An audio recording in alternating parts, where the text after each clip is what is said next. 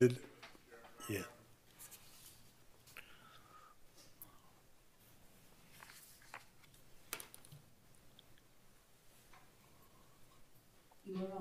Okay, we're waiting for Ms. Clements to come back in. She stepped out for just a second. Okay.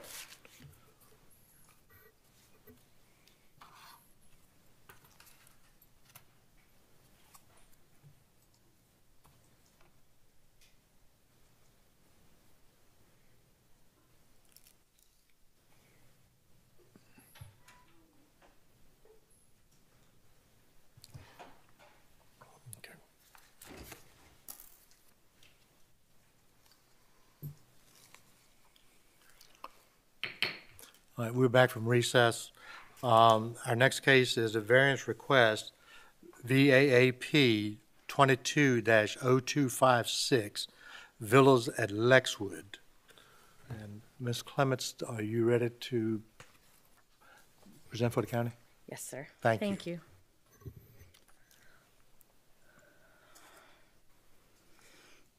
Okay. The last public hearing tonight is variance application 22-0256, the Villas at Lexwood. The application requests a variance from the Comprehensive Zoning Ordinance, Section 32.3.4, and from Schedule 32.1 to reduce the required open space from 50% to 0%. From Section 51.3.1, or excuse me, .14A4, to reduce the minimum width of a townhouse to 16 feet. And from Section 71.5.2B to disturb the non-tidal wetland buffer. The legal advertisement was printed on January 19th, 2024 and January 26, 2024 in the Southern Maryland News. Certified mailings were sent to the adjacent property owners located within 200 feet of the project property, and a public hearing sign was posted on the property on or before January 24th, 2024. Okay, the property owner is AYDCO Holdings, LLC, and the agent for this proposal is Mr. Christopher Longmore, and the property consists of 3.985 acres. The property is located on Lexwood Drive in Lexington Park. Enter your meeting ID followed by pound. Hold on. Excuse me.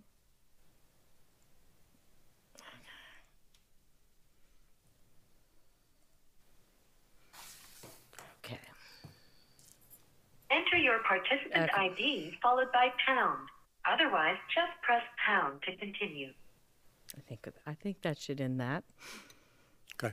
Okay. And there we go, location. The property is located on Lexwood Drive in Lexington Park. The land use designation for the property is residential high density. And it is zoned residential high density district, or RH. Okay. The property is currently undeveloped. The applicant is proposing 40 townhomes, but in order for that, they need a variance from the open space standards, which requires 50% open space. Additionally, the applicant needs a variance to reduce the townhome width from 20 feet to 16, and additionally, they would like to disturb the non-tidal wetland buffer. The Planning Commission has approved the concept plan on June 26, 2023 at their public hearing. Okay. The existing structures and its associated, I'm sorry, here we go. We have the site plan. Okay. Here's the villas. Here's the ingress and egress. Here are the townhomes located on the perimeter with a few interior. And then we've got what I believe to be a community center right there. Okay. The existing features map. some of the stormwater management details.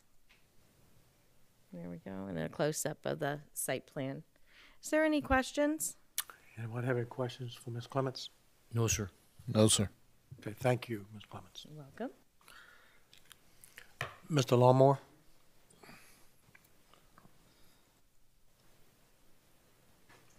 Good evening, Mr. Chairman. These are my clients, the two representatives of my client that are here. They'll both be testifying. Okay, If you wish to swear them in now. I will. Do you declare and affirm under the penalty of perjury that the testimonies, the responses, and statements you may give will be the whole truth and nothing but the truth? I do. I do. And if you would, one at a time, give us your name and address, please. Yep. Matt Aki. It's 716 Camden Avenue, Salisbury, Maryland, 21801. Can you spell that last name, please? Wait for that. A-U-C-H-E-Y.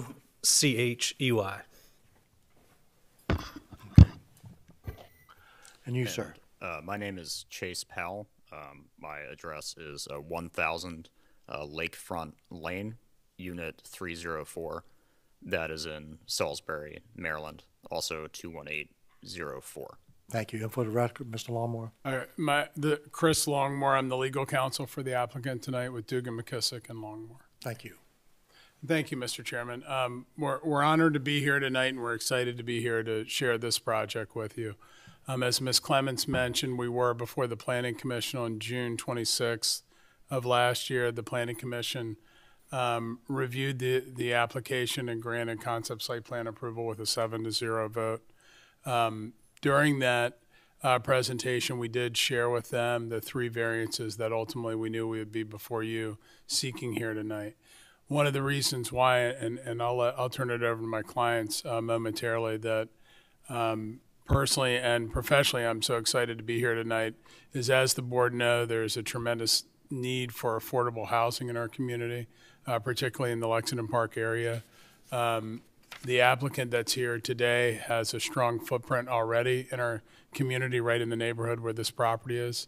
They are the ones that are really doing great work in the community. They're going to present more about the project than just the variance request so that the board can get familiar with what they're doing, who they are, and then we'll address the standards as we go. We do, for the record, and I know the board is aware, we did submit a letter addressing the standards for all 3 variance requests tonight. That's in the record, and we'd ask that it remain that way so the record is clear. So I'm going to turn it over to Mr. Powell so he can present our PowerPoint or begin to present it, and then I'll jump in as needed. Very good. Thank you, Chris. Please pull up the next slide. Okay, give me a moment.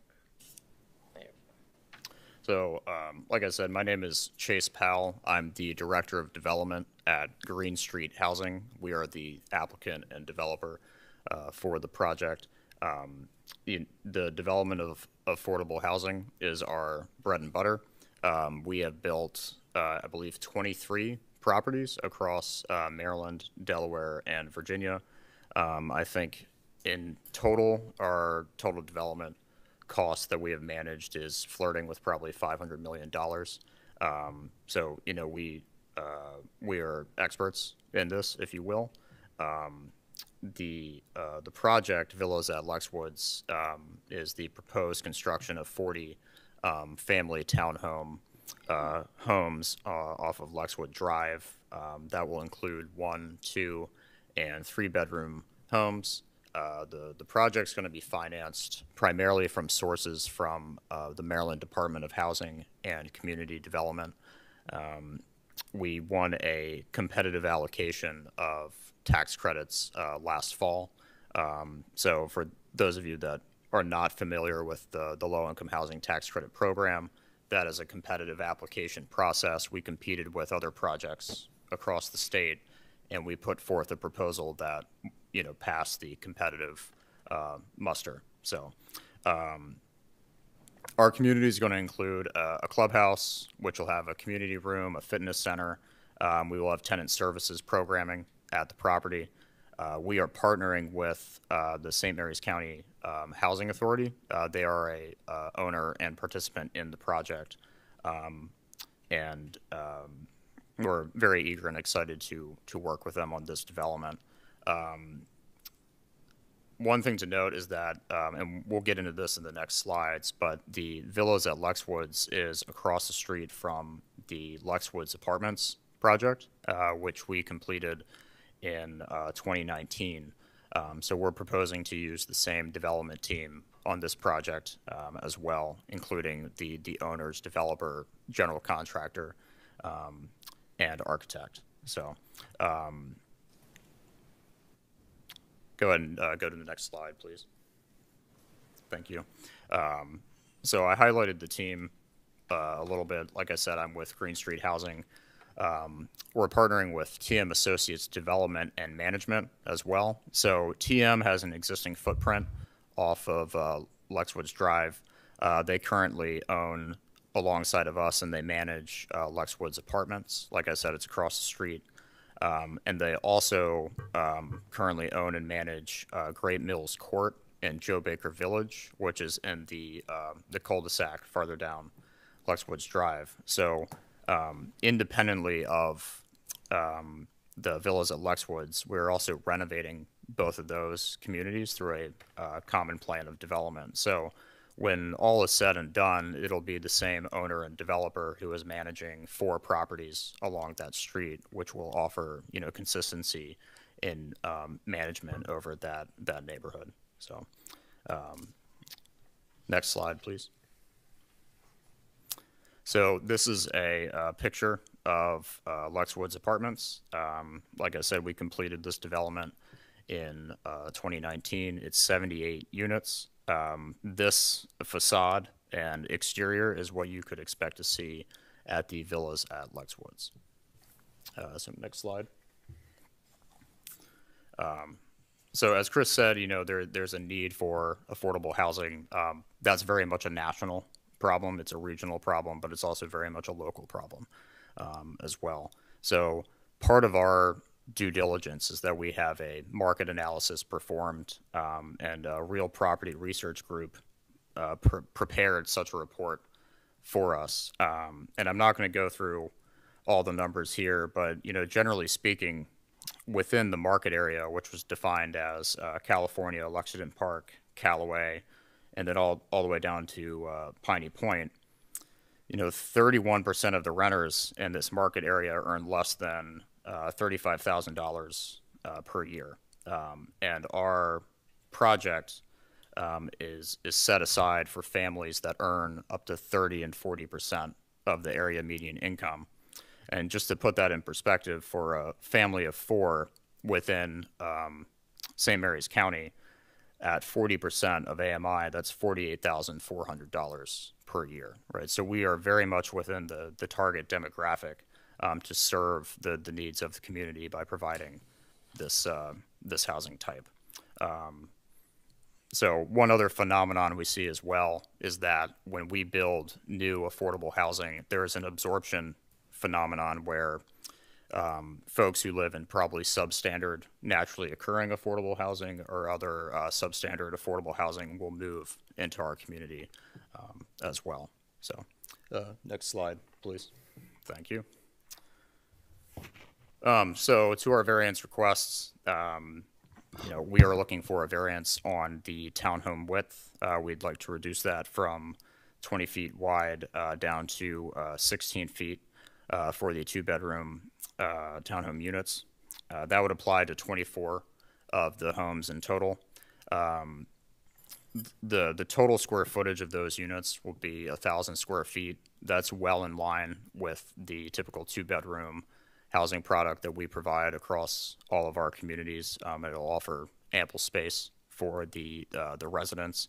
And then our 3-bedroom units are going to be in excess of 1,400 square feet. So we accommodate for the reduction in width by the units going deeper.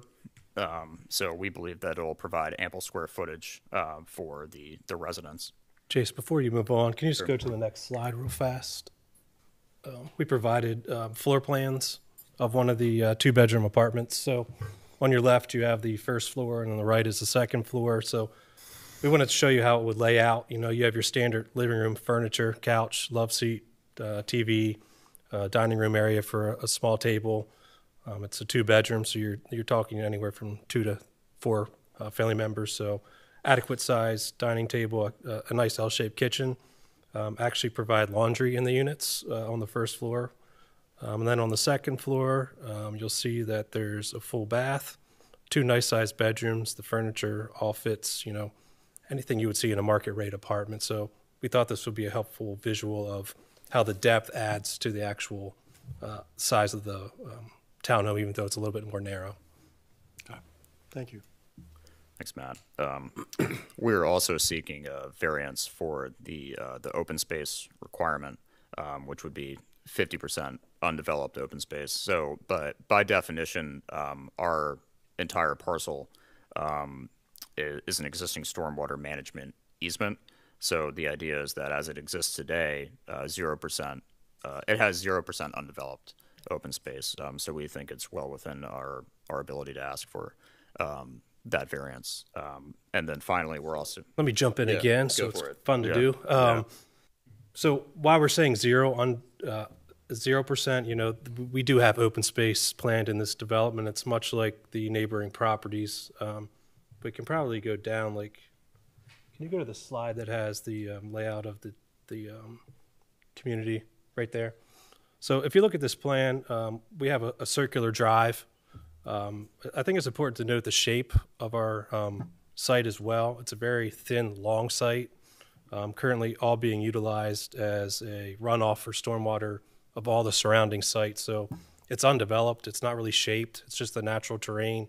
Water goes there, kind of floods, and then it dissipates. So the idea is we're going to take all that water and do a proper designed stormwater management facility, which you'll see in the far right of the site.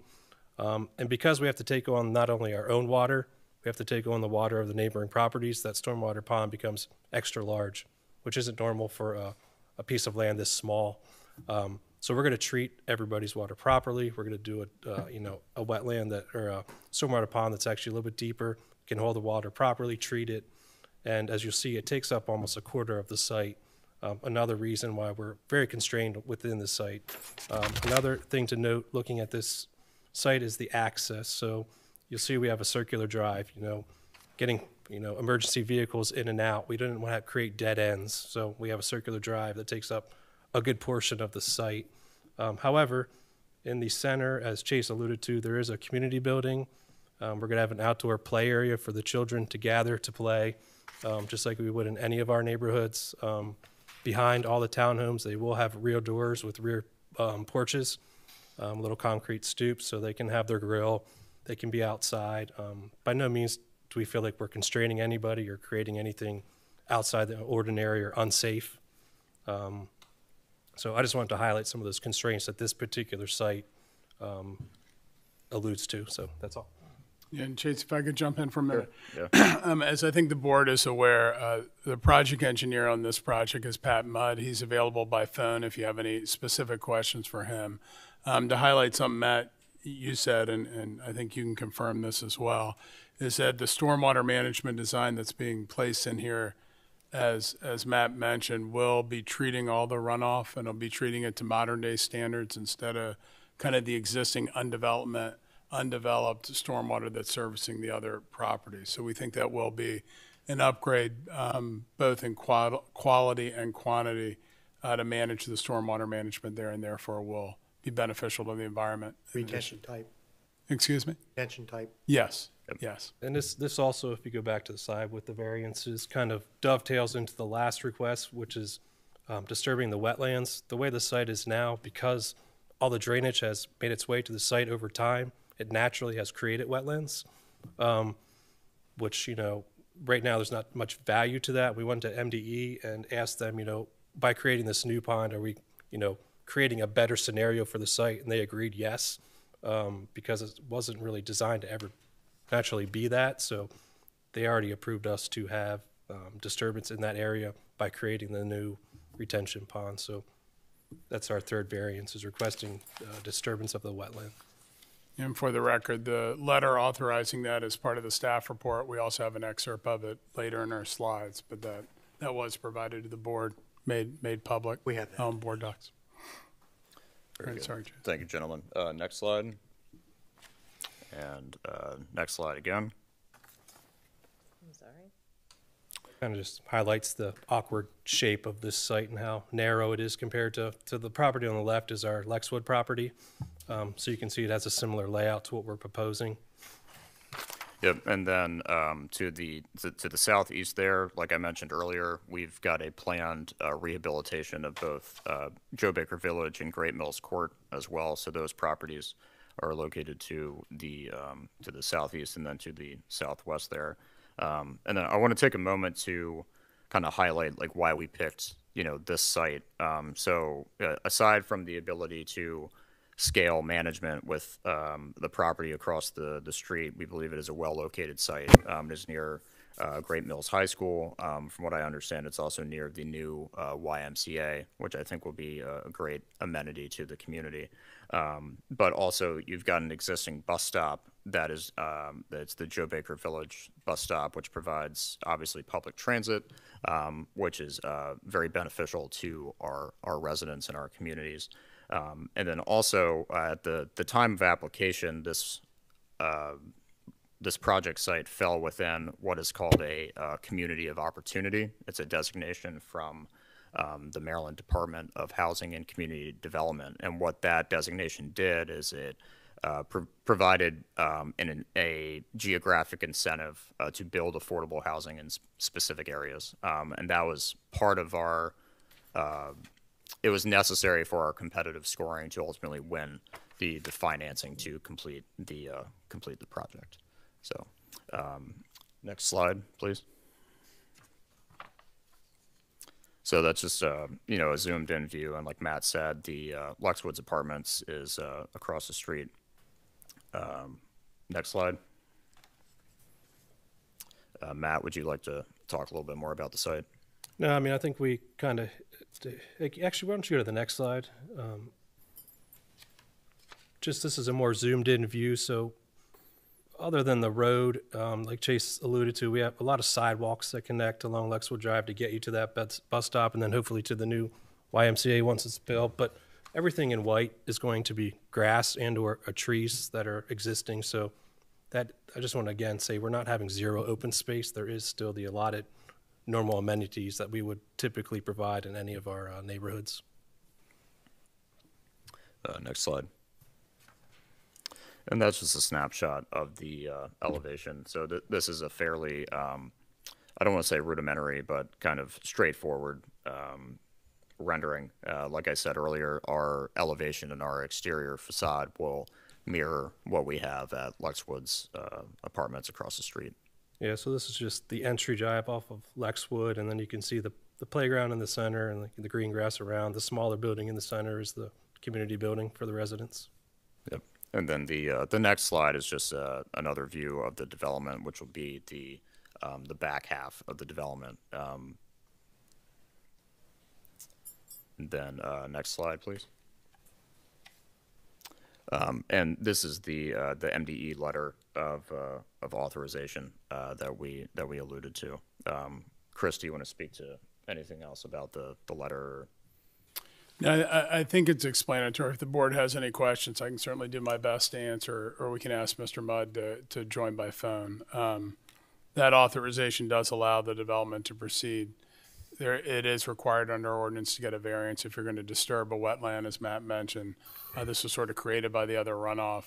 We believe that this site will actually improve the quality of that runoff, and the state of Maryland, I think, has essentially agreed that it's within its parameters by issuing this letter of authorization to do that. We still need the variance from the county, though, to do what the state has authorized. Next slide. Very good. Thank you, Chris. So in summary, the project that we are proposing will provide very much needed affordable housing in a opportune location within Lexington Park. We're served by public transportation. We are near amenities. It is in an area with existing affordable housing, but it'll be a common ownership across all of those properties. We have more than adequate traffic capacity off of Lexwoods Drive. We will be providing a clubhouse, recreational facilities. Overall, I think we're proposing a great place to live, right? And it'll provide appropriate pedestrian access, including accessible sidewalks to the right-of-way. So as we alluded to back on June 26th, the Planning Commission unanimously approved the site plan for the project, and the project meets the requirements for our requested variances. So next slide, please. So what we would request tonight is that you would grant our request to approve a variance to reduce the undeveloped open space requirements of the zoning ordinance, grant the applicant's request to approve a variance to reduce the minimum 20-foot width of a townhouse to a minimum of 16 feet, and then finally grant our request to grant a variance to disturb the wetlands on site. Okay. Thank you. Mr. Longman, you have anything else to? We're certainly available for questions. Again, Mr. Mudd, I can patch in through my cell phone. I mentioned Ms. Clements and put them up to the mic. If you have Anybody have any questions of Yes. Mr. Richardson? Early in your presentation, you said in the marketing area, the rental population was 35.5%. What is your marketing area? So I was referring to the market study that was performed as part of our submission to Maryland DHCD. I'm sorry, I can't hear. I'm a little hard of hearing. Yeah, so I was referring to the market study that we prepare as part of our submission to the Maryland Department of Housing and Community Development. The figure I was referring to was that within the market area, more than 37% of the renters in the market area pay more than 35% of their income towards housing expenses. And by the federal definition, that means that they're housing burdened. Okay, so your 35.5% was not Lexington Park. It was just something that Maryland gave you. So it's the area that is California, Lexington Park, Callaway, and then it would go all the way down to Piney Point as well. So if you could imagine kind of a map of those. And it goes down south to Scotland as well, Yep. as part of the study. So it is an actual study of Yes. of that portion of our county, of those communities within our county. Yep. So, yeah, 35.5 of total residence rent is what that one is saying. Yes. Yeah. Within that area. And as far as parking, how many parking spots per unit? Matt, do you know off the I'd have top of to- your head? Pull it up. I mean, it's within conformance with the. Yeah, we're not asking for a with the code. variance. We're So not it's asking whatever for a is variance. required by your ordinance. Yeah. I don't remember off the top of my head, but Part of it's been approved by the planning commission. Okay. Okay. Yep. Yeah, and the planning commission did directly ask about the parking, and I know there was testimony there, and Matt, I think you just stated it as well, that it does meet the zoning ordinance requirements for parking for these number of units. Okay, thank you. Anyone else? Yeah. Why are y'all dropping the units down from 20 feet to 16 feet? So when you think about the constraints of the site, and I'm going to let Matt elaborate on this as well, but it's a density question at the end of the day. It's being able to fit the number of units that makes an economically viable project, right? But it also furthers the cause of building more affordable units ultimately. Well, it's money. That plays a factor into it. Yeah. When we apply for the financing, we have to have a viable project, right? So having that reduction in the unit size allows us to make the project viable and therefore build the housing. At the same time, like I said earlier, the square footages that I alluded to for the 2 and 3 bedroom units are well within, if not above, what we typically provide for our other townhome communities and apartment buildings. and I will say, just to follow up on that, it's just the 2-bedroom townhomes that we need the width constraint reduced. And the shape of the site too did play into it. It wasn't just money. By adding the circle drive, we took up. You can visually see it's almost half the site with just the drive aisle. So it compressed where we could actually build. And to do 20, I mean, you're losing a lot of units. So we decided to go deeper because the way the circle formed the site, we had that space to go deep. We didn't have it to go wide. And if you look on the left side there, I mean, adding another 1 or 2 feet to each of those units, you're losing 2 units, 3 units there on the left alone. So it was site constraints as well. So by going narrower, did you also go shallower? No, we went deeper. We went deeper. You went deeper. Yeah, So- they're longer All right. to get our square footage. Because again, we didn't want to compromise on what we're providing, so we went deeper and shallower. So I'm going to piggyback on his question. The 16-foot width units are deeper than the 20-foot width units. I think they're about the same actually because we made those 1,400, so they're pretty large 3 bedrooms. They might stagger a little bit if you look at the site plan. You can see they're slightly smaller, and then our handicap units on the ends are really long because they don't have a second floor. So Okay. you'll notice the ones that are called UFAS are very long units. So all the bedrooms are on the first floor. So, and I understand what you're trying to do here, but what you're saying, you have to have a certain amount to make it viable for you to even come down to do it.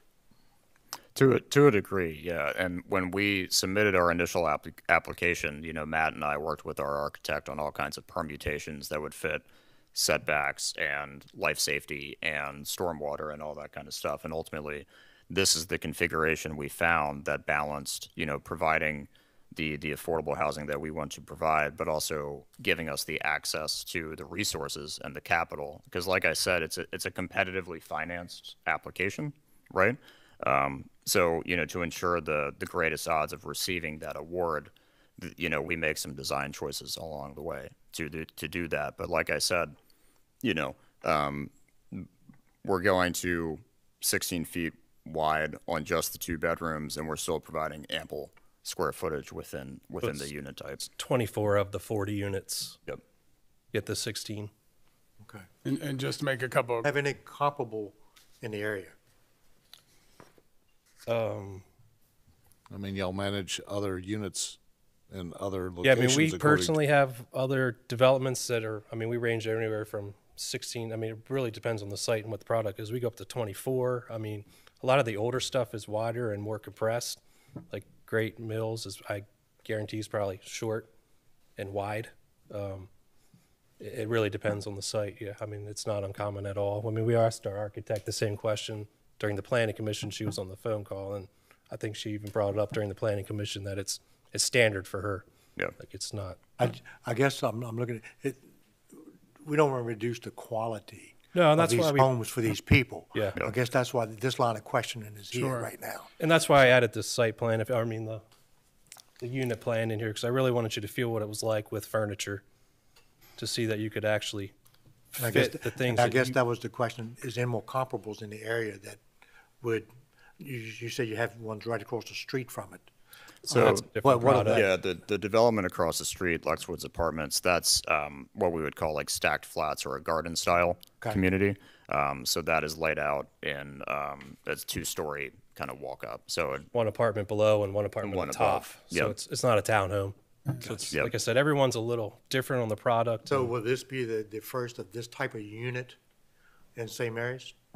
I doubt. I doubt it, but I haven't done enough of an inventory of the market for affordable units specifically to comment to that. If it is, then why are we reducing it for some new No, homeowners Yeah. or renters than we would do elsewhere in the county well, and I for think the same type of structures? right. I mean, I guess if I can jump in with 2 points, and I think this may address that. One is that the density is allowed within the zoning category. There's no density variance. They don't need to get extra permission for the number of units that's there. So this site supports the number of units under the zoning ordinance. The reason why we think a variance is appropriate is really the first standard of our variances, which says because of the particular physical surroundings such as exceptional narrowness, shallowness, size, shape, or topographical conditions of the property involved, strict enforcement of this ordinance will result in practical difficulty. If this was a rectangle site, even probably with the same acreage, they would not need to reduce the width of them because of the exceptional narrowness of it and the shape of it and the topographical conditions.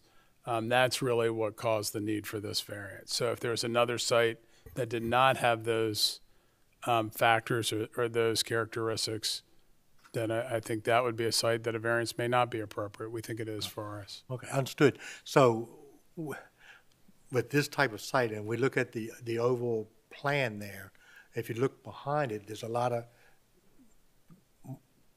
the same size, if not more, green space behind you. Wooded area Or behind this, where this is. behind this parcel? Can we bring that up with it shows the before there you go. See right behind it to the right of that, there's another parcel there that's probably eventually going to be done the same way. Why wouldn't it have been done? I mean, not that it has anything to do with your request this evening, but you talked to density and you talked to size and the size of the shape. You brought it up, okay? So my question is, why wouldn't we have included the rest of that wooded area?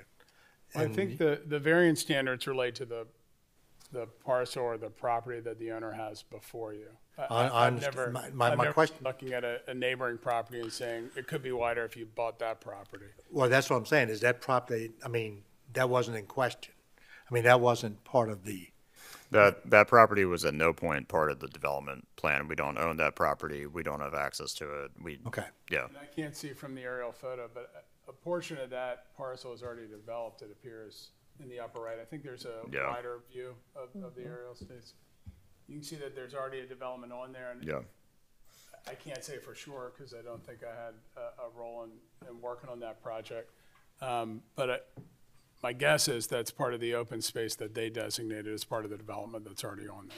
That isn't a vacant parcel that could come in with a new application. That'd be a Understood, but that redevelopment. might, just sitting here looking at that and reading what was put in front of us tonight, and you all have made a very good presentation. You've opened up a lot of what I've read, okay? You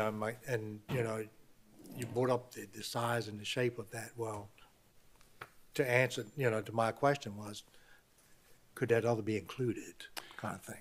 Yeah, and certainly if it were part of the site, it certainly could be. I think the other maybe practical side of it or on the ground side of it is with that being undeveloped behind them, there essentially is some undeveloped open space right behind this project. It's not being built, next to another project where you can reach out of your back door and touch the project next door. There is But a just for the natural record, buffer. that property is not currently owned by the same people. That's correct. That's No. making this presentation tonight. No, a totally different owner. And my understanding is, from your presentation, is that that entire site was a wetland. Pieces of it Yeah, were, not the whole thing, but yeah, But for general purposes. Yes. The entire site's a wetland. it's a stormwater easement, yeah. Right. So everybody's in that area is running to this location. Running freely, And what you're doing is cleaning up this location, Yes. cleaning it up. what I'm Constantly. understanding. Yep. that is correct. And this stormwater that you're putting in is large enough to accept what's coming in from your neighbors. Yeah, it has to. It is. Yeah, it covers Part of all our the planning. neighbors and our site together and treats all of the runoff. And that testimony was before, I apologize, that testimony was before the planning commission as well.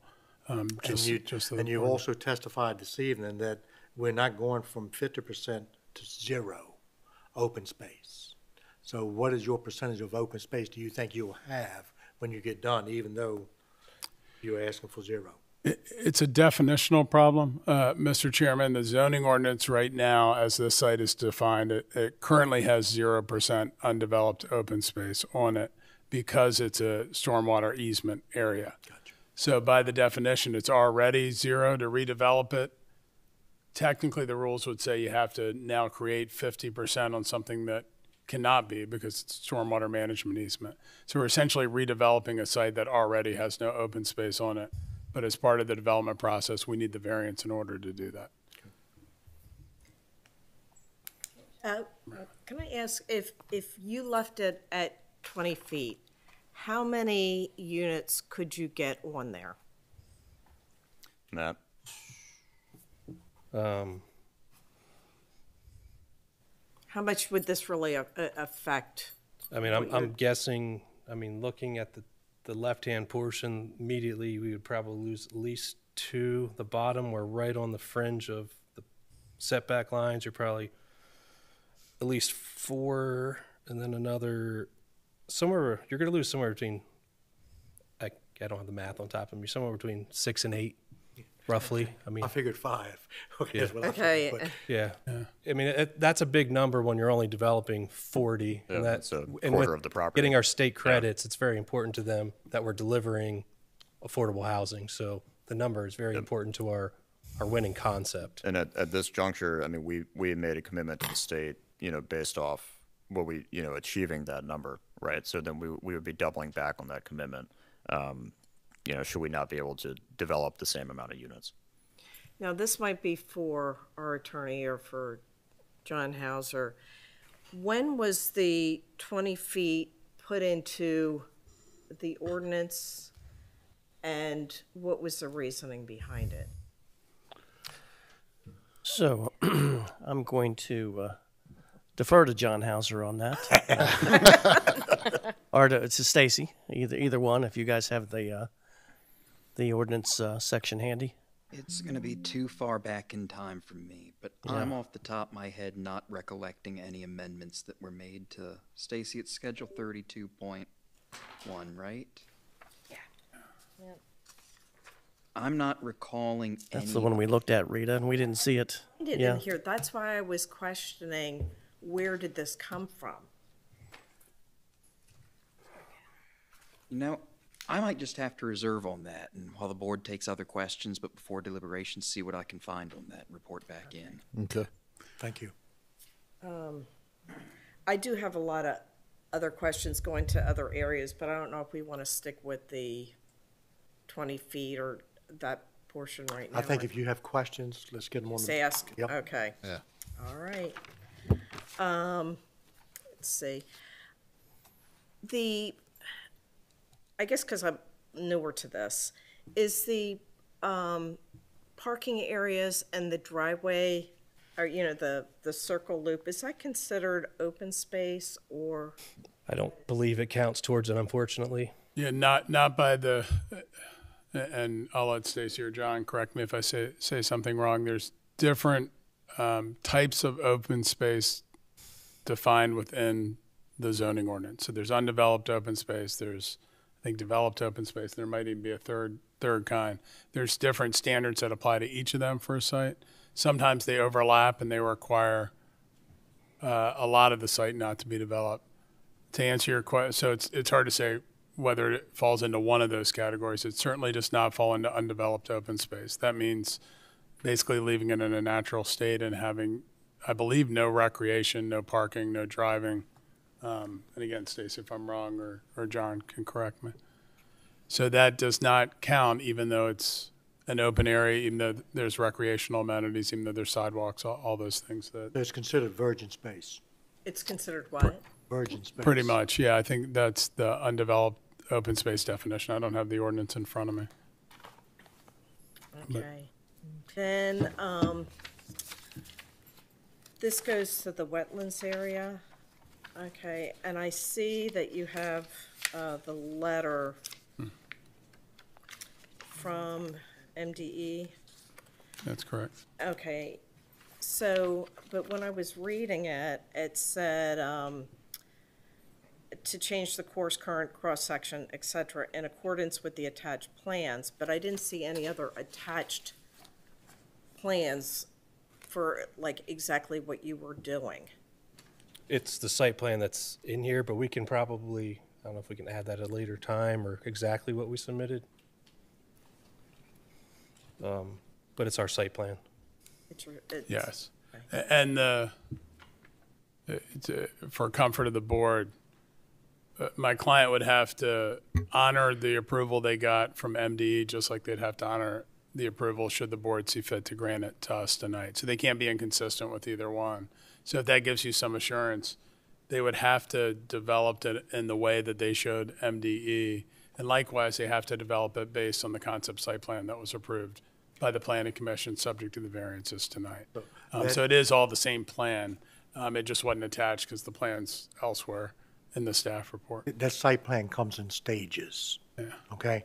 So what they're showing us tonight is the final stage of that site plan. If they want to show us all of it, it'd probably be 20 pages deep. Okay, for the entire site plan. Am I correct in what I'm saying there, Yeah, gentlemen? the full Yes. design Yeah, set's gonna be absolutely. a large set that has Right. all the details. So it has all the I just details didn't on understand when I was Right. reading Yeah, this. that's Sorry, that makes sense. what the state is telling them is that they have to follow the plan submitted. And that's what the planning commission approved, was that plan. Okay. Okay? That's correct. Then this was a stormwater management area. You know, that's what it currently is. Did you have the St. Mary's County Soil Conservation, did they come out and help with this stormwater management for your current plan, like changing everything where you're going to redirect? I mean, I think that's Yes. our civil engineer.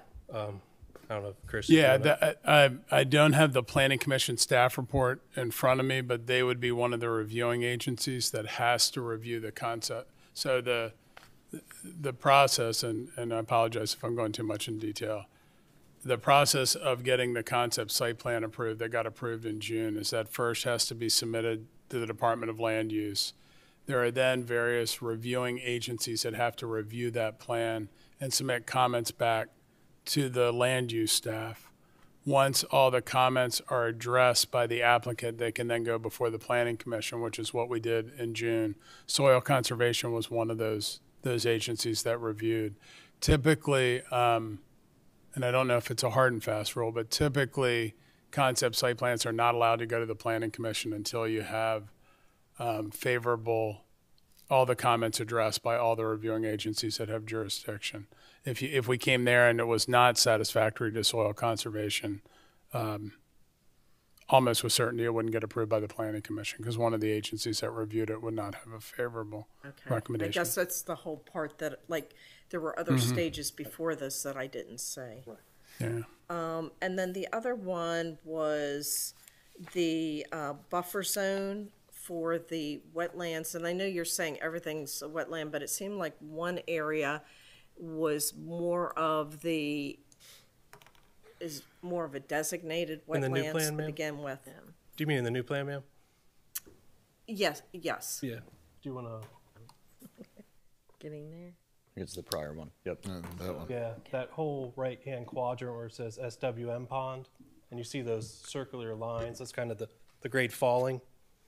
Okay. So it's that whole thing is a retention pond, as someone else mentioned earlier, and all the outflow from the neighboring sites and our site will flow into there. And that stormwater pond is a facility that will then hold the amount of water it needs to hold and slowly release it so it doesn't flood the neighboring sites. So it's all engineered properly. Whereas right now, it's literally just an open site. If you went over there So, today. but I didn't understand, on there you said you wanted to not have a buffer zone, but on here you have a buffer zone.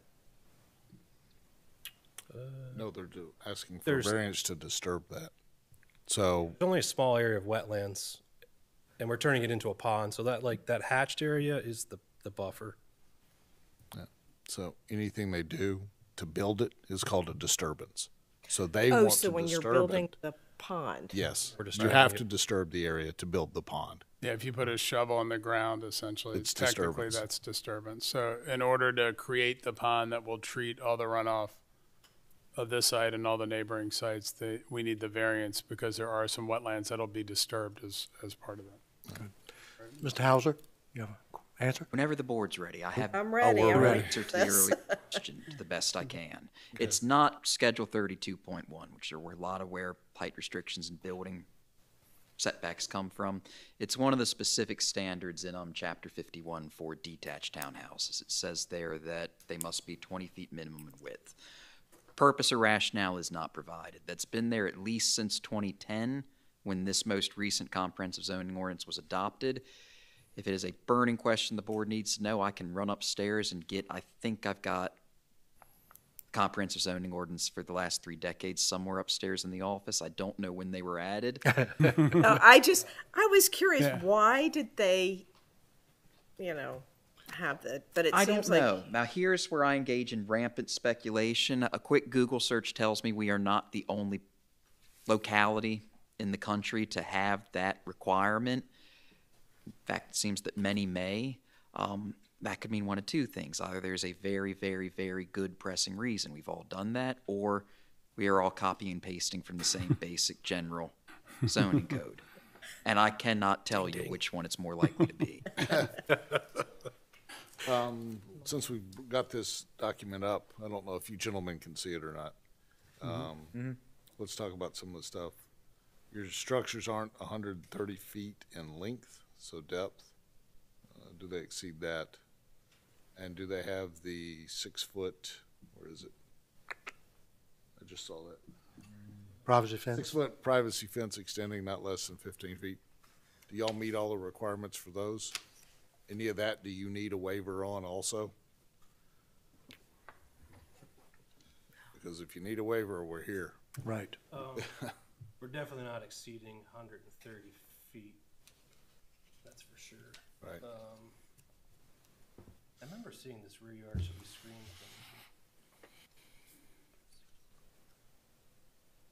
Rear yards. There is no attached dwelling units to our rear, so I don't think that applied.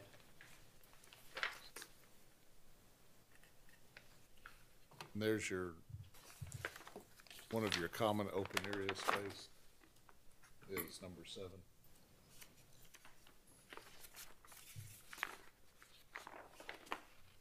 Okay. No, it's my understanding that Pat that we complied with everything, but these 3 things, when we went through it. Are you talking about the fences? I'd have to go around the entire community? No, the yard, each No, yard, it's- each yard. Yeah, the yard Privacy for fence. the townhouse, Okay, like the little backyard. okay. See How that close in your- would those end units be then? Because that looks like that might, that number 26 and let's say 25. Let's see, was it 25-1? Yeah, the bottom left. I don't know.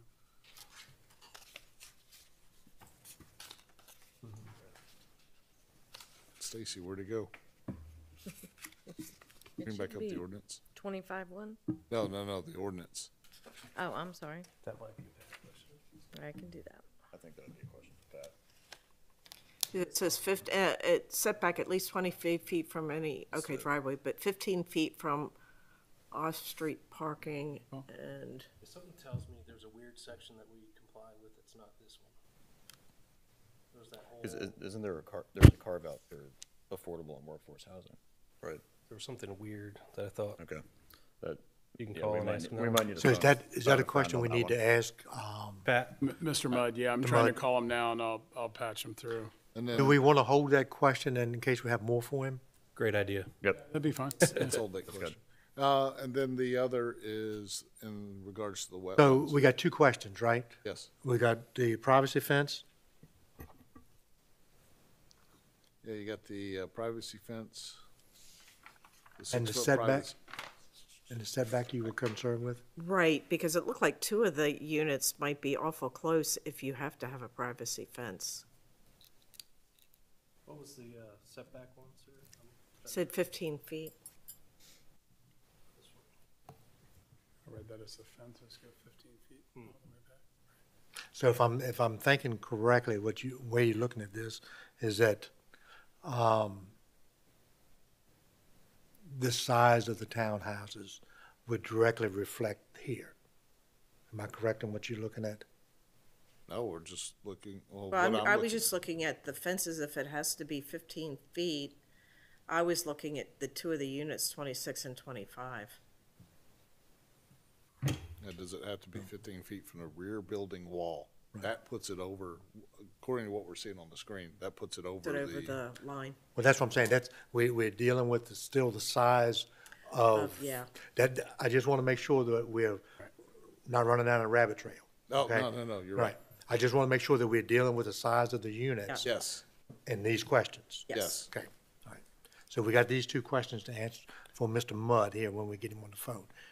Do we have other questions? I have one on the wetlands. So with the non-tidal wetland buffer, is there requirements for a fence to be around it if you have standing water, like over 2 feet, I think it is? Is there any requirement for that? I didn't see it on your drawings. We'll ask Pat that, but if Right. it's required, we'll absolutely fence it. Yeah, Okay. not a question. Whatever's required. I've got some questions. Luke, yep. So, Yep, go ahead. all right. Yes. Yeah, what was the breakdown? You said 24 2 bedrooms. How many 3 bedrooms and 1 bedroom? Yep. So there are 4 one-bedroom units. There are 24 two-bedroom units, and then there will be 12 3-bedroom units. Okay. Now, you said earlier, after doing some type of market survey or whatever, a family of 4 would, was 48,400. You remember that? Yes. Yeah. So that would be the Well, what would you expect them to pay? what are the rents that I will be charging? Is that But for that case, so in that case, you know, if a family of 4 living in a 3-bedroom unit at 40% of the area median income, that rent would be $1,070 per month. okay, it's what, 40%? So that family that would be at 40% of the area median income, their rent would be $1,070 per month. Okay. Okay. Few observations. I've got a relative that needs some help from time to time, so I'm familiar with the place. Wanted to ask you about, when did that fence go up? The fence that it currently exists at the property? Yeah, it's been there for years. I think it might have predated our involvement with the property. What was the purpose? Again, that Before us, That's sir, I'm before not us. really Okay, sure. so I'm it sure. had nothing to do with being a stormwater drainage and storage easement? No, my guess was to keep people from dumping things, which didn't work They too still well. do. It didn't work well. Yeah, they, okay,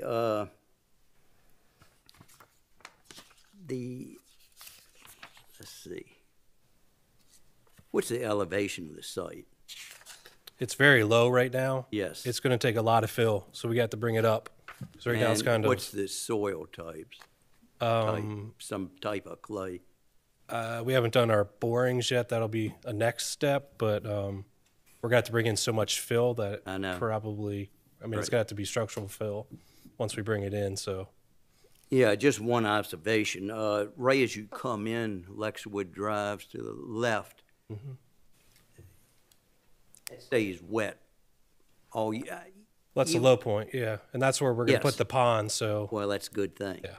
Because that area, even in the hottest days in the summer. I bet, because it's shaded too, and yeah. And, that draws all kinds of stuff. Let's see,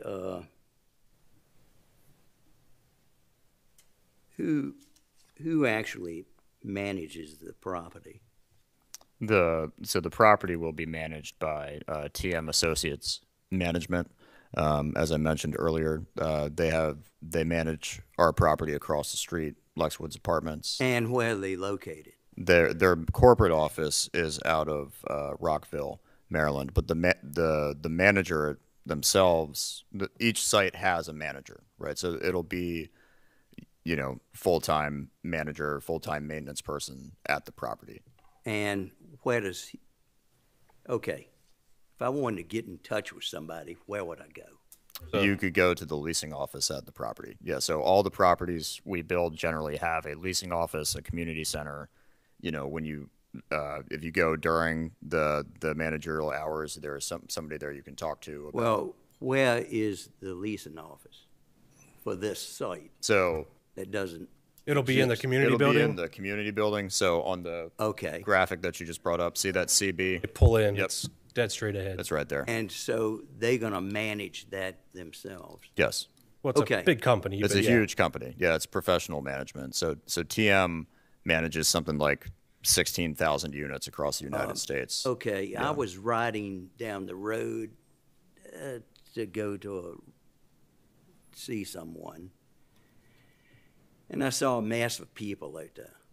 And I said, someone was with me, and I said, well, roll the windows up and duck down, because I'm not sure what's going on. It was a mess. We drove through there before this, and not a problem. And it wasn't a problem. Yeah. I said, well, why is everybody here? You know, people can stay inside once in a while. Well, they were I smoking. was supposed to say they're smoking because we don't allow smoking. So it's going to be, you know, so you're going to have the same thing on your side. It's going to be, you know, Yeah. the smoke-free zone isn't going to be for, There's for an area, yeah. pedestrians. Oh, well, I mean, that's one way to do yes. it. I'm not saying that's the best way, but parking. Oh, no, first off, in front of the place, right across from Lex Woods, you know, it looks like the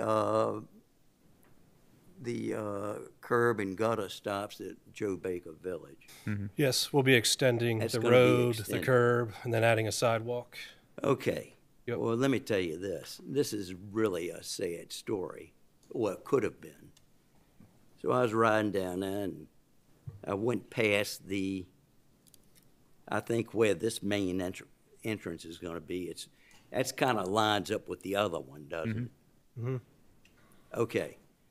I went down there, and I noticed over the corner of my eye 2 kids kicking a ball around. Well, guess what happened? It goes between 2 cars. Kid runs out in front of me. You know, it could have been bad. Yeah. But my question is, why is everybody parking on the road? They continue to do that, and who manages that? I'd assume the county's going to have to. I mean, that's not Oh, our property, so you obviously, think but that I don't. everybody's got to call the police, you know, to Yeah, get 'em to- unfortunately, it's a public road, so we can't enforce anything on the road. But I did see one parked when we came by. I agree. I don't know why it's there, who it's for. I mean, if you drive through any of the parking lots of any of these housing neighborhoods, there's plenty of spots. Like, there's no reason for a resident to park in the street. Okay. Yeah. Like, But there's- that's not something that, aren't the parking spots allocated for so many per house? That's the way they used to do it. I mean, typically we don't have to because, I mean, this Well, demographic. not unless it causes a problem. Yeah, I mean, this- with a safety problem. Yeah, this demographic, you know, a lot of people don't have cars, and that's why public Well, that's transportation is important. correct. So, And then some of them have 3 or 4. yeah, that- 3 of them are broken, one And runs. that's right. Yeah. That's exactly how it works. We try to enforce that too, to not have that sitting around. Okay, so it's gonna be, the Great Smokeout is gonna be right in the middle of the road again. And,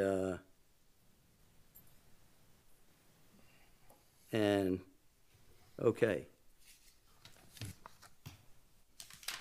Good? There's one other thing I wanted to say. Okay. Although I'm critical on some of these things, the purpose of this variance application is to provide attainable housing to a market segment that is in need. That's what trumps everything for me. Okay? That's why we do what we do. Yes. I'm not grading you. Yeah. On your success. Yeah. Okay.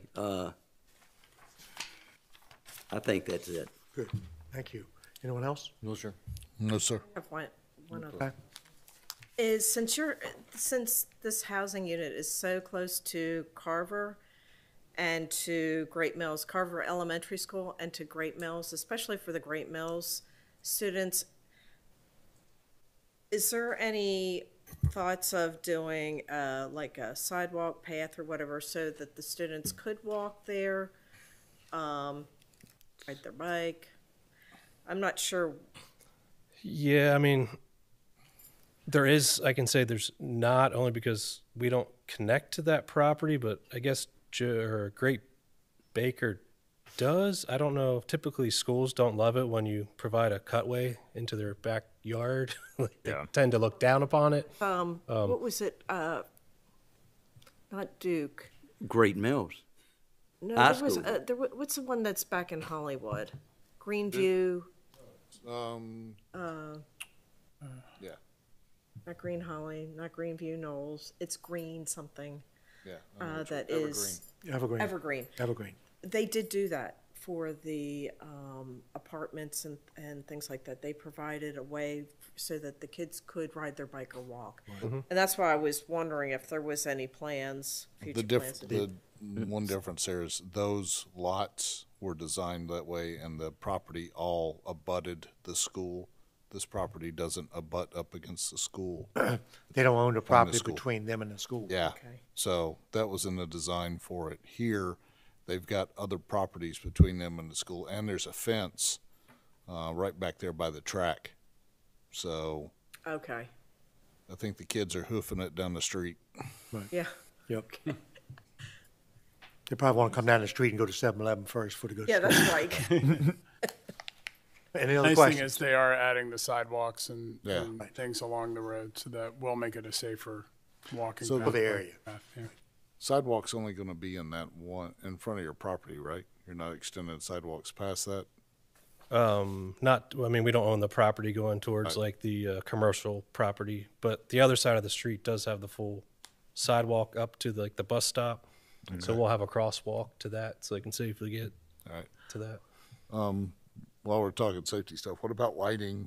I didn't see that on any of your drawings. What about parking lot lighting? Yeah, we'll do that'll be part of Pat's final engineered plan, but we'll have to do a photometric and have whatever the code requires. I mean, we always have adequate lighting.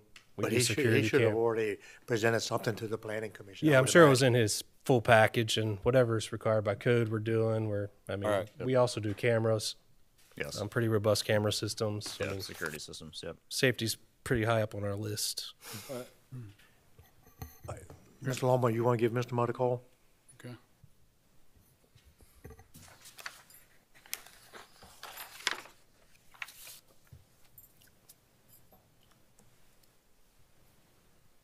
Do you mind putting those that code expert up that we were talking about, like the 20 feet?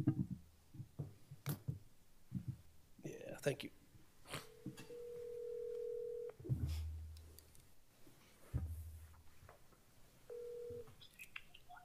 Hi, Chris. Hi, Pat. I have you on speakerphone, and I have you in front of my microphone in the boardroom right now. Mr. Chairman, do you need to swear him in? I do. Okay, so Pat, Chairman is going to swear you in right now. Okay. Can you hear me? Can you hear me, Mr. Mudd?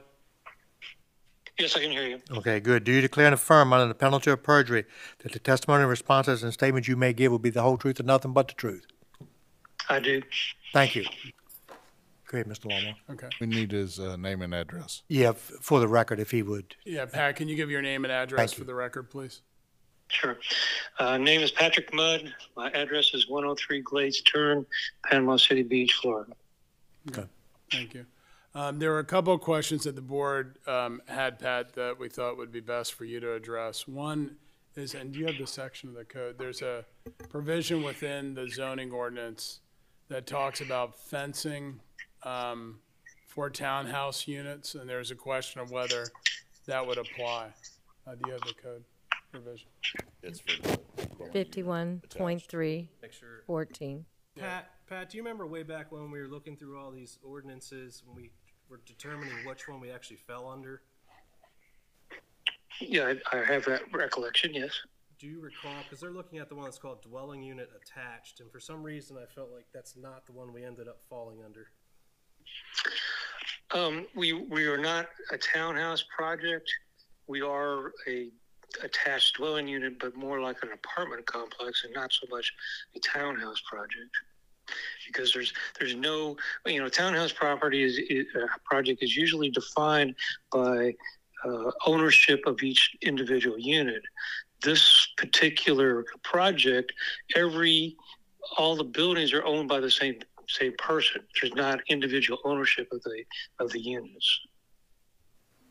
So when we went through planning, what did we go in as? Because I feel like it wasn't this. Because y'all are using townhomes in the wording townhomes in your proposal here. I believe we went in as multifamily units. And I don't think that the townhomes aren't even the term in the ordinance that we're looking at. It's attached units, is that what it was? I can't see it in front. Attached units, yes. Yeah, so, yeah, it's a 7 attached dwelling unit buildings.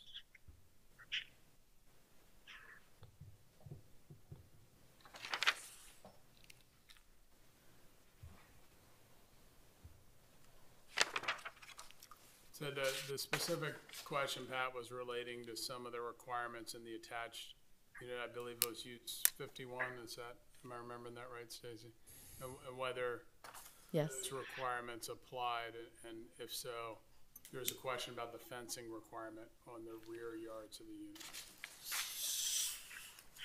Okay. Well, there hasn't been any comments from land use with regard to fencing.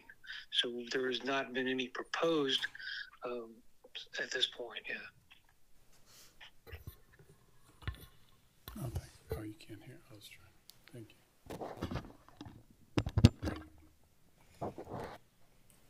you. Even So the question is, and Mr. Barrett is correct, in granting of these standards, especially to reduce the minimum 20-foot width, it specifically says townhouse. Yep. And that's why we were going on with these others from 51.3.14. And we were going by those standards as it relates to the townhouses, not an attached dwelling. And that's totally different in your request. And on slide 6 of your presentation, you call it townhome width, and a variance request for townhome width. Right, Pat, can you hear the comments? Right. I guess my response to that is the ordinance says that when you have a townhouse product, the minimum width is 20 feet per unit. And land use had said to us that we needed to get a variance from that particular standard. So Right. was the land use and growth management considering this townhouse units as well? I'm sorry, I couldn't hear all of that. Whereas, Pat, sorry, this is John Hauser, County Attorney's Office. Can you hear me okay? I can hear you, yes, sir. So, Pat, I'm looking both the, or Mr. Mudd, pardon me, both the staff report and from the Planning Commission and tonight say that we are dealing with use type 14. That's attached units. That's where you get the 20-foot requirement for the minimum width of a townhouse. It's also got this fencing requirement, and I'm just not seeing anything in either staff report that says we were looking at any other use type for it. I'm just wondering if there's somebody somewhere else I ought to be looking for this. Well, no, on the construction plan, on the concept site plan, on the cover sheet, it states the use that was agreed to between our client and land use. And I don't have the plan in front of me, so I can't tell you exactly what that is. But that's the use that we were designing the project under. Let's say 14.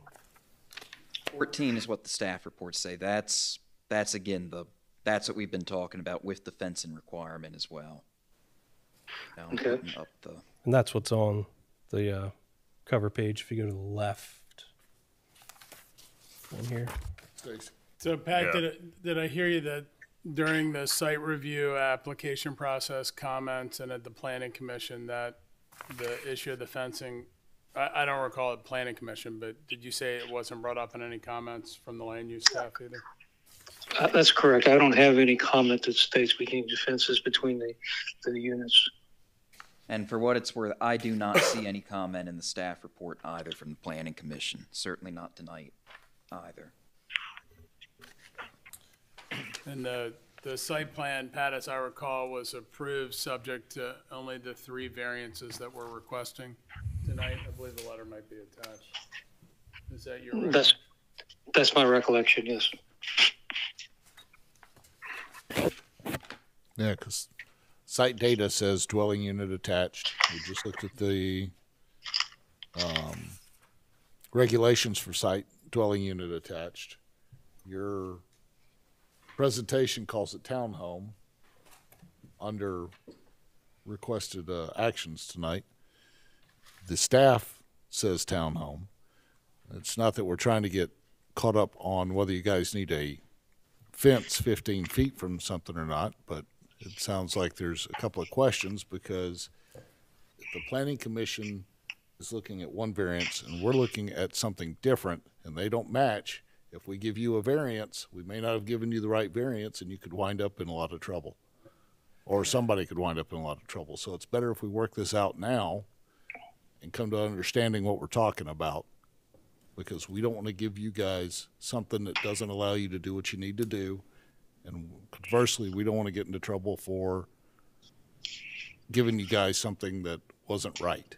It looks like under that code section, the way it's written,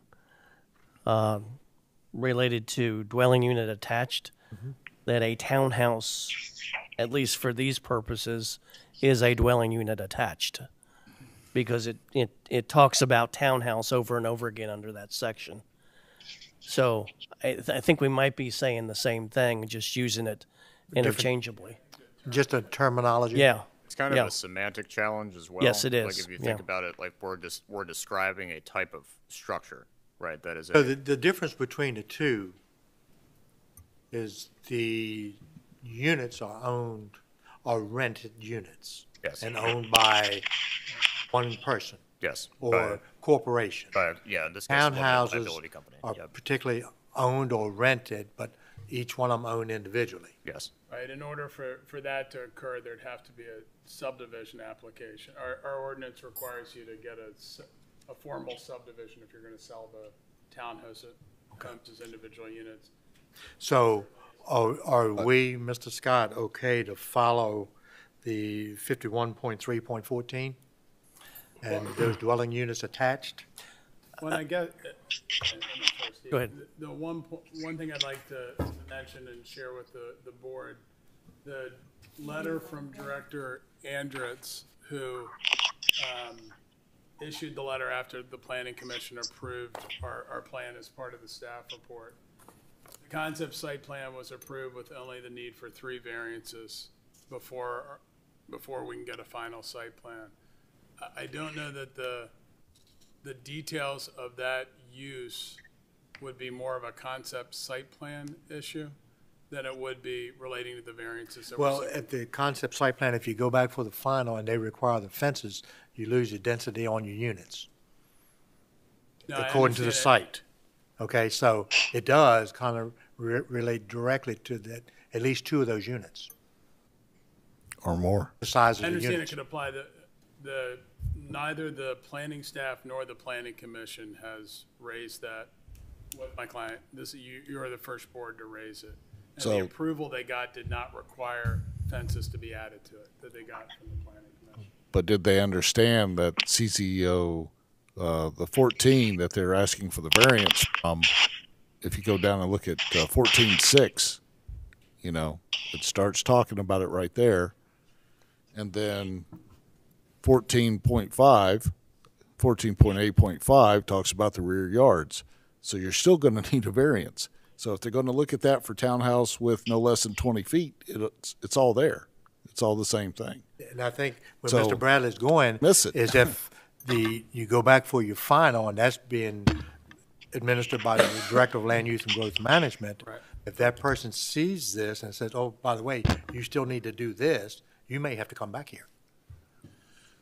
I have a thought on this. Just thinking. Is 26 and 25, because those seem to be kind of the issue ones. Could you, since they're end units, could you make those 20 feet wide and shorten them up? And then you have to put a fence in. Still got room. You have room. I know that would change the plan, the diagram, the plan or whatever on those 2 units. But then if you did that, then you wouldn't have to worry about if you put the fence in. Well, I don't think that we need to sit here and No. design. I'm just, Right, I know, I was agree. just, No, but you got your point on, but if we sit here and try to do that, But- we're gonna be here to midnight. Yeah, and their concept site plan's already approved. It's already approved. Oh, So okay. we can't change Appreciate the that. brainstorming, though. Yeah. Thank you. Yeah, and I think we're just, I guess I'd caution us from speculating because we're not design professionals and we just don't know. Right. So, But if that was approved by the planning commission without the fences, I don't know, unless it has something directly to do with the size of the units, do we have any control over that? Am I, Certainly, I think you're trying to help okay. my client, and Yeah. we appreciate that. Absolutely. And that's what we're trying to do. but And I think my client bluntly will have to deal with planning staff to see if they raise it. Yes. Because I don't. For tonight, we've asked for 3 variances that have been advertised before this. board. Sure, and nothing else is really in front of us, and due process would say, hey, So, well, the public's not gotten notice Right. of anything else. agreed.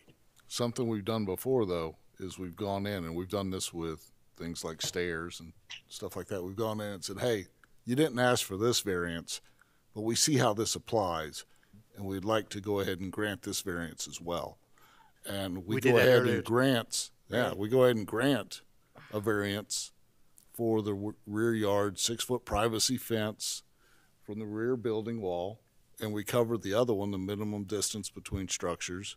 And we just go ahead and do that now. We have done that before. Is that legal? I think the difference is the earlier case, we knew they were going to have Right. stairs on that deck, and I think with the rear fences, I think we may be speculating. Right. Certainly, it's up to the board. Does it right there? How much right, speculation? and when you were talking about, like, we have to stay with the 3 variances, but the 20-foot does affect bringing the, making the units longer versus wider. Certainly, I mean, if the board is willing to grant a variance from the requirements of use 14, I don't have the section, I think it's chapter 51, as shown on the site plan. The site plan was part of our application. That would address the 20 feet wide and the 16 feet wide together. And then my client would have to work with staff if they had any concerns with that. That might. I think we're doing the planning commission's job. I do too at this point. To a certain point of it, we are. I think they missed it. I think they missed it, okay? And I don't know that we can go back on that because it's not part of the request this evening. But staff knows it now, okay? So if they need to look at it later, they can. And if these guys need to come back, they just have to come back. How about we let legal talk and then we. He's running out the door. Mr. Hauser gave up. Okay. Yeah. He's going upstairs. He's going to pull the file, Right. the Lugum file, Yep, or at least the county attorney's file. okay. Um, So did we get the other questions answered? about yeah, I the think fe- we, How about the let's fence get around, our other questions answered and we'll go how back. about the fence around the stormwater pond? Yeah, the fence around the Pat, there was a question whether a fence would be required around the stormwater management pond. I think because of the depth, if it's more yeah than 2 depth feet. of the water. Yeah, yeah, based on the design, it's going to have some kind of fencing around it because it's going to be a wet pond, which means it'll have a permanent pool of water in it. And it's basically, we are replacing the existing wetlands with a new wetlands. and that's the design of the pond. Okay. So there will be a fence that'll need to be installed. That'll be on the final site plan. Correct. Okay. See, I can be taught. Yeah. All right. That's a All of good us thing. can. Was that all of our questions? That was, we had the three questions. That was it, the And now we're setbacks, just- the privacy fences, and the fence around the pond. So, All right, thank you, Pat. Are we okay? I think we're done with him. Yeah. Okay, I'm going to let you go, Pat. If we need anything else, I'll call again. Okay. Thank you, Pat. Thanks, Pat. Like I said before, we're not trying to be sticks in the mud about No. fence, no fence. We But appreciate it. we want to make sure that the county did the right thing and y'all do the right thing, and whatever we grant here actually helps, not hurts. So bear with us while we muddle through this. Yeah, we'll wait for Mr. Hauser to come down with the Yeah. packet that he wants to, I'm sure he's got some answers in that. Let's move, while we're waiting for that, we got any more questions of this group? No. No, sir. Then let's do the approvals of the minutes from last month, okay? Okay. Yes. I think we have some public Yeah, here. Mr. Chairman, there are a couple members of the public that are Oh, here you as know, I well. forgot to open it. I'm so sorry. No, that's Thank you fine. so much. No, just want to make sure they've been. Please. Mr. Hauser, Okay. here for any public comment? We'll open the public testimony, waiting on Mr. Hauser to get back. Anyone in the audience wishing to speak on this case this evening? Come forward, please. Oh, darn. Thank you. I was trying to move on through here. So if you would, please, I will do that. Let me raise my hand so you can swear me in. Thank you. Let's Thank do you. this. do you declare and affirm under the penalty of perjury that the testimonies, responses, and the statements you both may give will be the whole truth, and nothing but the truth? Ma'am? Sir? Yes. Thank you. Ma'am, if you would, your name and address for the record. I got it right here on the paper. Got you. I'll try reading it correctly. All right, thank you. Okay, good evening, Joe. So nice to be able to be here, even at this hour. I am Joan Sullivan Cowan. My husband and I live at 21411 South Essex in Lexington Park. In the past few years, we've become community activists for the Lexington Park Great Mills Corridor. We started at this by being members of a steering committee for a community center, which is soon to be realized as a YMCA. Ground will be broken this fall for the Y and located next to the Great Mills Pool. Living where we do makes us very aware of the need for more affordable housing. I am here to ask for the approval of all three of the current variances needed to build the villas at Lexwood. Our area of the county desperately needs this affordable housing. To have all the space needed to build these much-needed units, the open space requirements needs to be 0%.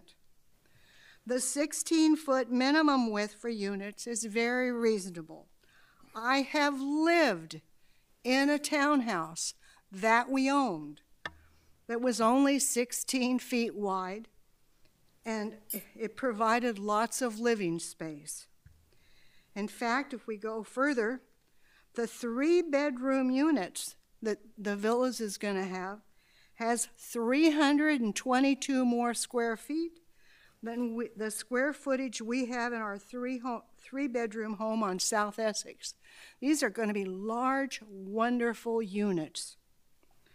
And there's no way to build these much-needed units unless the wetlands are disturbed and the pond is built to hold the rain runoff. And of course, these gentlemen have heard this before. I've talked before about the need for benches for people to sit on. And I've observed the need for benches by seeing all the different places the middle school youth congregate to visit with each other after school.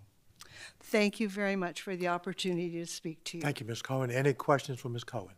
No, sir. No. Thank you, ma'am. You're certainly welcome. Thank you. Good evening. My name's Troy Cowan. I live with her. And y'all have brought up several very thoughtful questions. Thank you for being thorough. to your statement, sir, about it's all about economics, you're absolutely right. 16 versus 20 feet, because the rent that was cited this evening is at least $300 a month cheaper than the average county rent for a comparable unit right now. Mm-hmm. So we're saving money to make the units affordable. The other comment I would have is within Lexington Park and the areas south of Lexington Park, that's where the greatest concentration of economic need is, as evidenced by the 5 Title I elementary schools in that area. To be classified as a Title I elementary school, you have to meet those income criteria that were just cited to you, being below 40% of the average. I forget the words, and I'm a bureaucrat, and I shouldn't do that. So the economic need is there. This project is designed specifically to bring down the cost of housing. We need more housing, as evidenced by all the words we get from the public schools. They need housing for teachers. From our first responders, they need housing for starting first responders. We welcome this project in Lexington Park. Thank you very much. Thank you. Is there any questions for Mr. Cohen? One question. When you say south of this area, are you talking about Cedar Cove? I'm talking about from Great Mills down to Scotland.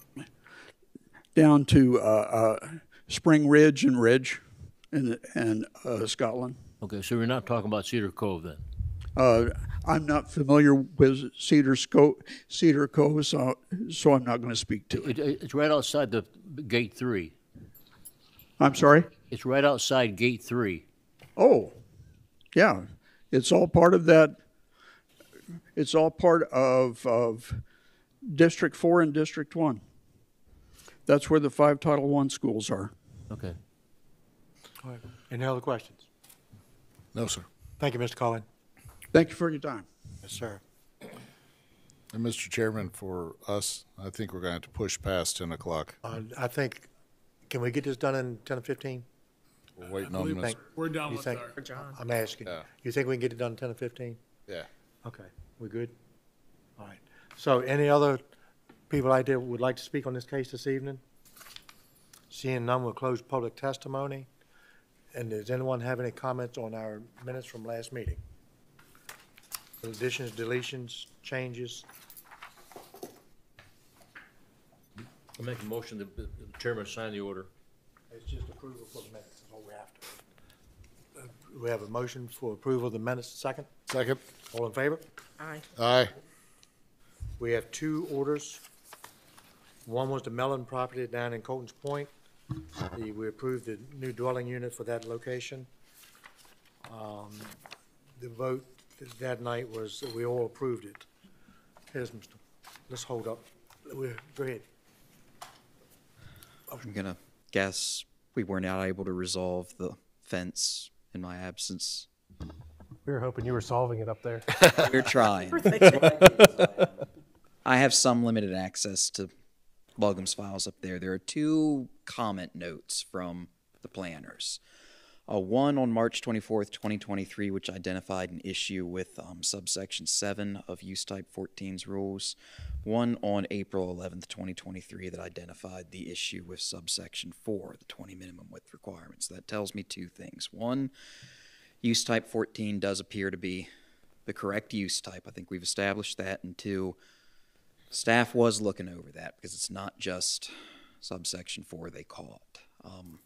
Don't have anything about the privacy fence there or any indication of why that wouldn't apply here. I think that leaves us my mind of how to resolve it tonight and move forward a couple ways. One is could grant a variance for it tonight out of an abundance of caution and then figure out after the fact if we've met due process concerns. If we don't, it is what it is. Would go back to the Planning Commission for an amendment.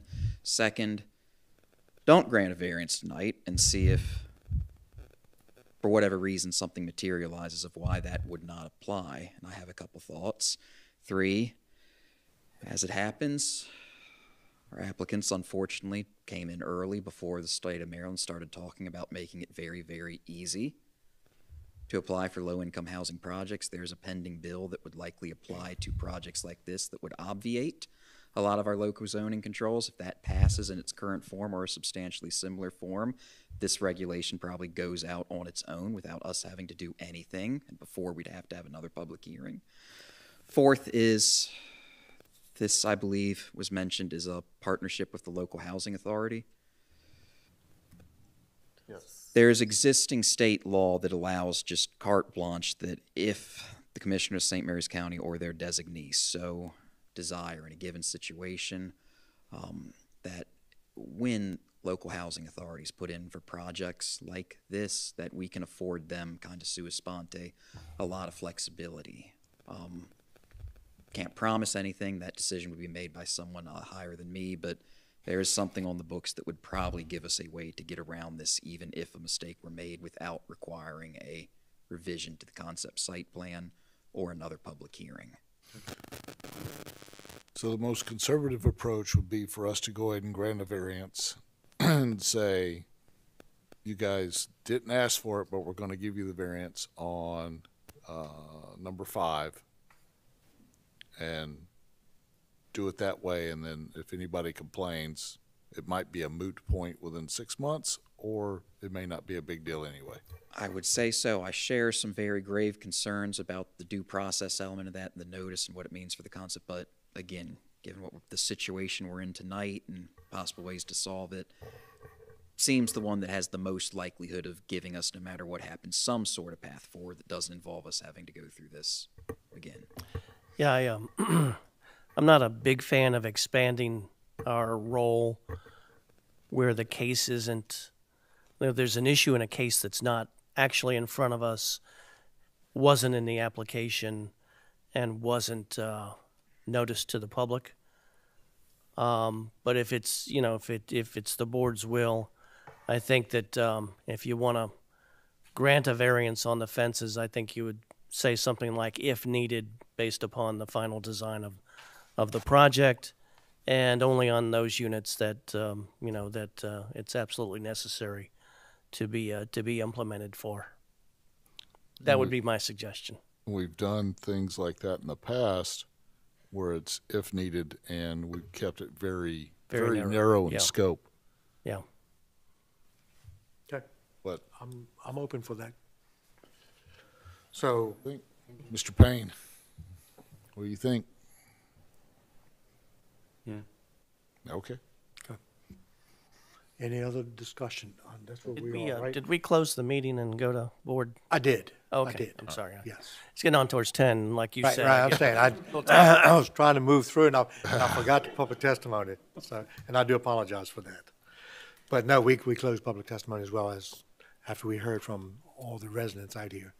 And, but anyway, any other discussion? No, sir. Comments? Okay, I'm open for a motion then. All right, I'll make a motion.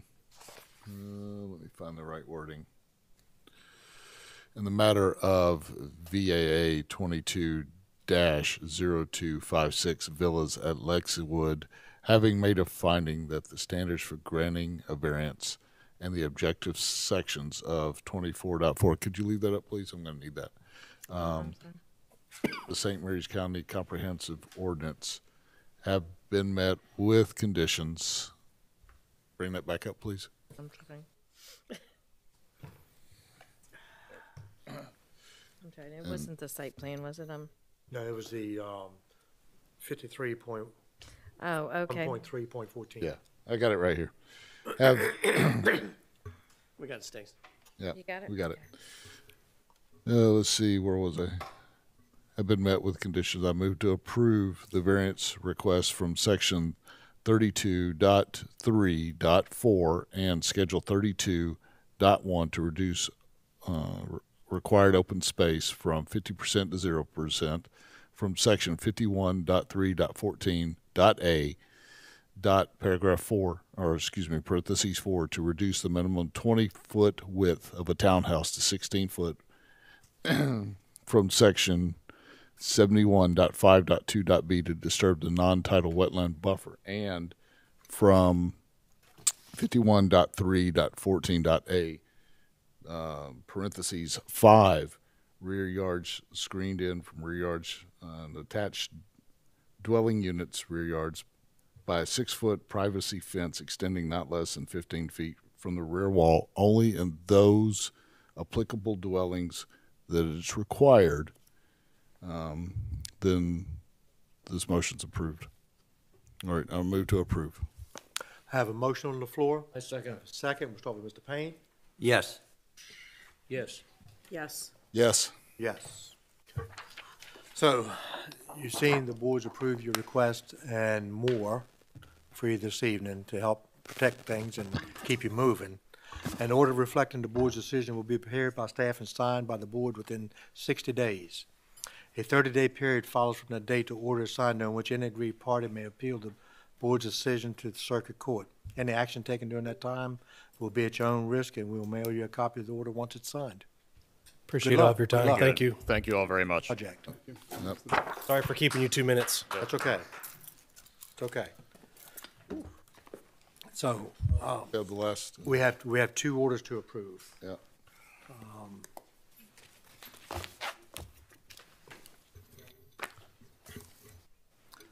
One was the Mellon property down in the 7th District, Colton's Point, where they asked to replace the house with a new dwelling. And we all voted to approve that. I just need permission to sign the order, vote to approve the order and sign. Make a motion to assign the order, sir. Second. All in favor? Aye. Aye. And the second one is the variance request of the Walker Keller property in the 3rd Election District, and that was to replace the house as well, I believe. Walker Kelly was a replacement dwelling. Right, that's what, yep, replacement house, yep. 7183. And the vote was 5-0 to approve it, so just a motion to approve the Motion order. to sign the order. Have a Second. motion? Second, all in favor? Aye. Aye. Thank you. The 22nd, we have another meeting. The 2nd, we have a meeting. Yep. Everybody got their packets tonight? Have you looked at it yet? I have not. Stand by. Yes, that's okay. That's okay. That's why we're here.